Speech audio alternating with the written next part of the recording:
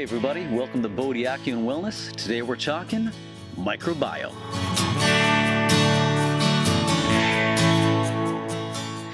Now I'm sitting here in one of my most favorite places, my backyard, amongst my beautiful flowers that I spend hours every weekend trimming and pruning and cleaning up. It's something that I grew up doing. My family were all farmers coming from Portugal, and all my uncles and my dad included were always had crazy flower gardens and vegetable gardens. And it's something I grew up doing, just having your hands in the soil, having your bare feet in the soil, and it was just an amazing way to grow up. And what we're realizing finally is that contact with the natural world, contact with plants and dirt, is an important part of staying healthy. And we're realizing now that the diversity, the biodiversity in the external environment has an effect on the biodiversity of our internal body. And it's the biodiversity of our internal body, what they call the microbiome, which is actually a huge part of our health and why we stay healthy and why we get sick and how we age. And I see a great deal of chronic illness in my clinic. And you know, over the last 50 some odd years, we've become really great from a Western medical perspective at killing things, not so much at healing things. We've eradicated so much infectious disease, but when it comes to chronic illness, we're honestly really not that great at. Our chemotherapies, our antibiotics, these are really wonderful methodologies of killing cells, but we're actually not that great at healing things. Long time ago, there was a doctor named Hippocrates, and he said, "Let food be your medicine, medicine should be your food." And I'm a huge proponent of that in my practice. A big part of what I do is teaching people how to eat and teaching people about what the food they eat and how the food they eat affects their internal body.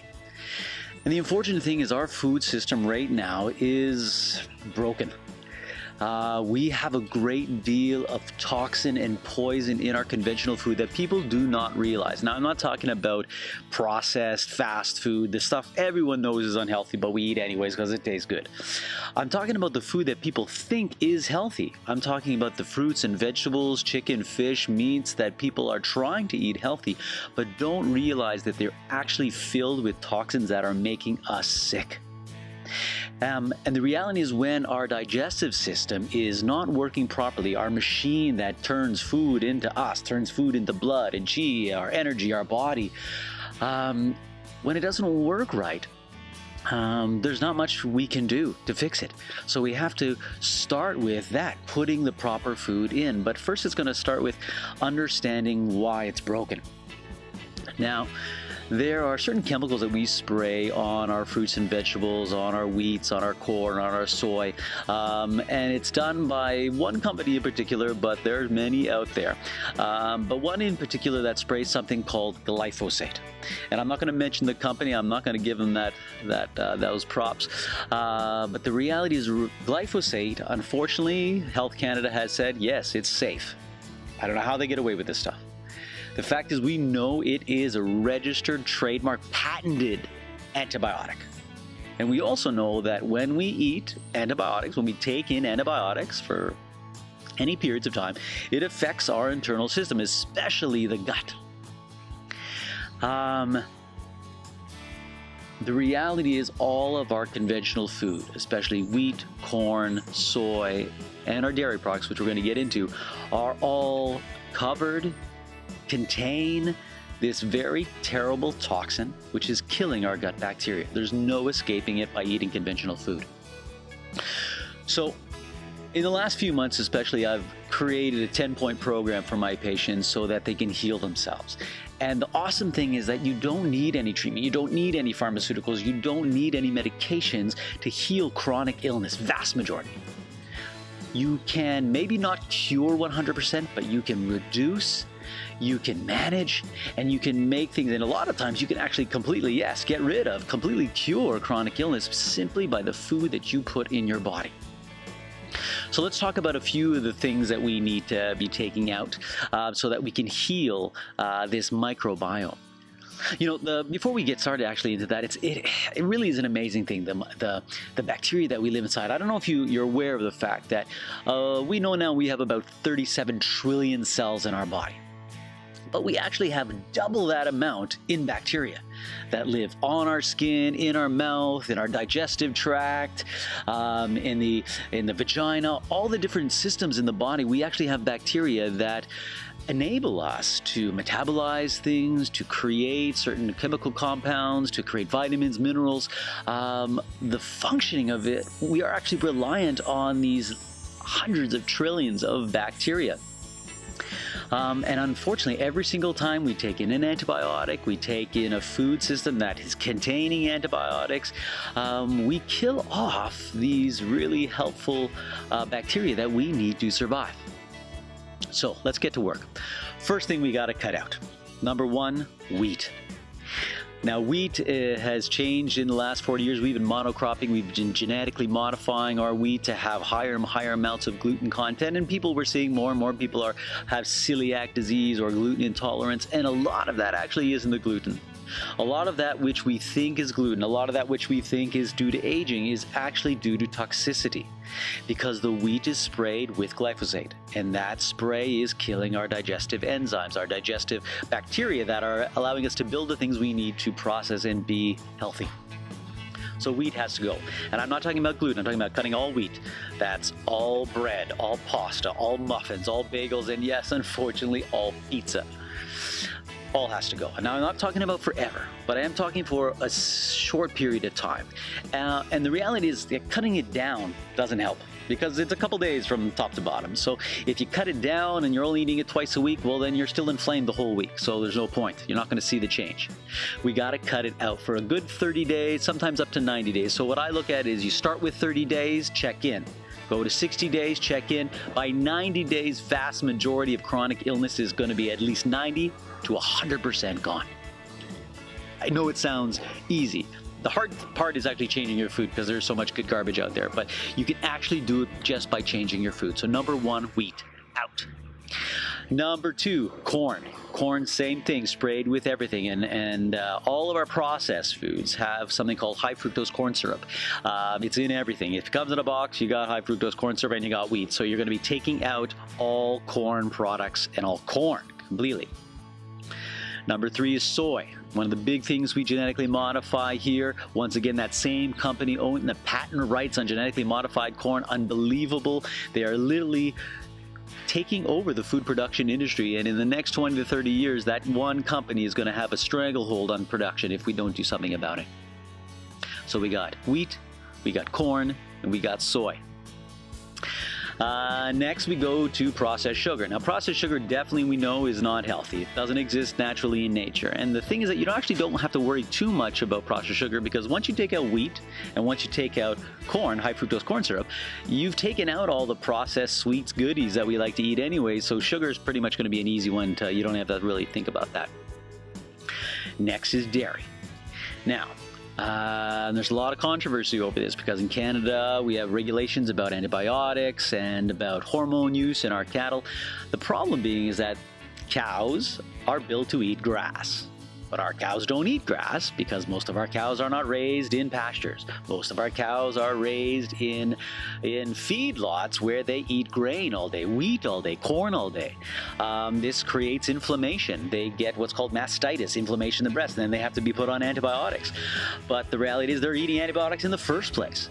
So that antibiotic gets into them, which gets into the milk, which gets into us. So once again, we have to avoid wheat, corn, soy, sugar, dairy. The last one obviously tied with that, red meat. And now these things are not forever, but we're looking at a very confined amount of time, 1 to 3 months, maybe once a year, maybe twice a year, depending on how long you've been sick. If you've been sick for 20 years, it may take 3 months to get rid of things. So we got our top 5. Next, what are we going to put in? So number one, all of our food that we eat, organic. I know people are freaking out right now because they're saying organic is so expensive. go out and take a look. It's not that much different anymore. You can still go to Loblaws or No Frills and buy organic food. You can go to farmers markets and talk to your farmers. Not all food that is not third-party certified doesn't mean that it's not organic, because a lot of times they just can't afford the third-party certification. So talk to the farmers. Go to farmers market. Here in Toronto, we have the Brickworks incredible farmers market. They're every Saturday morning. But all the food you want to take in for a short period of time, you want to make sure that you are not eating anything that is killing off the good bacteria. We don't want to be taking 2 steps forward and 1 step back all the time by eating conventional food while we're trying to heal. So all the food we put in is organic, bar none. Now, of the 2 kinds of foods we want to think about, first of all is the veggies. We want lots of dark green leafy veggies, and we want lots of bright veggies. And those are the 2 big categories that we want to shovel in as much as we can with no limit. Shovel in as much as you can into your body. And if you have to have a starch, if you're feeling like, oh, I don't know what to eat, you can do brown rice, you can do sweet potato, you can do quinoa, and you can do potato, in that order. Once again, obviously these things are going to all be organic. The other thing that you want to put lots into, because you're going to have reduced your calories quite a bit by taking out all the high processed garbage, is to put in fats. Now, I'm not talking about lots of skin on chicken and animal fats, but I'm talking about good saturated fats and mono and polyunsaturated fats from vegetable sources. So your best friend, avocado, fantastic. Things like pumpkin seeds, sunflower seeds, almonds, cashews, walnuts, coconut oil, olives, amazing sources of great fats that are high in omega-3s that are going to help your body build every cell in your body, keep your body healthy, keep your inflammation levels down, and allow your body to heal itself. The last thing, a probiotic. Now, people, there's controversy over should we use foods that are high probiotic, things like kefir and Greek yogurt and whatnot. Yeah, these things are great, but a lot of that stuff gets killed in the pot of acid called your stomach before it makes it to your stomach. So you can be eating all the yogurt all day, but if you're really unhealthy, if you're really sick, if you're coming from a place of real weakness, you need a little bit of a supplement. That's where a probiotic comes in handy.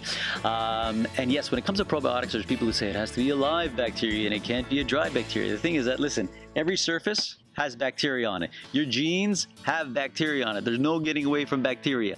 The fact is, if you completely dehydrate it out, they go dormant. As soon as they come in contact with moisture in your body, they come back. The pills work, and they work amazingly well. I've used them hundreds and hundreds of times with patients, and every single time with a great effect. And I'm going to include a link below for a probiotic that I like. It has a high amount of lactobacillus for your small intestine and bifidobacteria for your large intestine. 2 of the big strains that we've done a lot of testing on that show really a high benefit when we take them in. So we got 10 different points. We take out first wheat, corn, soy, dairy, processed sugar, red meat. We eat all organic. We put in lots of green leafy vegetables, lots of bright colored vegetables. We put in lots of good fats, and we take a probiotic once a day. It's a big undertaking, but you have to decide where you're going to put your money. Where are you going to put your money? Are you going to put your money into pharmaceuticals, into treatment? Are you going to continue to manage your chronic illness? Not heal, not get rid of, not cure your chronic illness, but manage your proper illness. And now that company that I mentioned before, that I'm not going to mention its name, got bought by another company that makes the pharmaceuticals that people use to treat the illness that the company, that the chemicals are creating. The system is rigged. The system is broken. But you can fix it by choosing different foods, by choosing to heal the microbiome. I can't stress how important this is. I can't stress how much this means to me to share this information with you, because I got to tell you, we're seeing it more and more. People are not getting healthier. People are getting more and more sick, and it's up to you to make better choices. Thanks so much for watching, guys. I hope you enjoyed. I hope you learned a little bit. Please help me to help other people by sharing this video as much as you can. And of course, subscribe. I'm Bodhi Batista. Thanks for watching. Hope you enjoyed.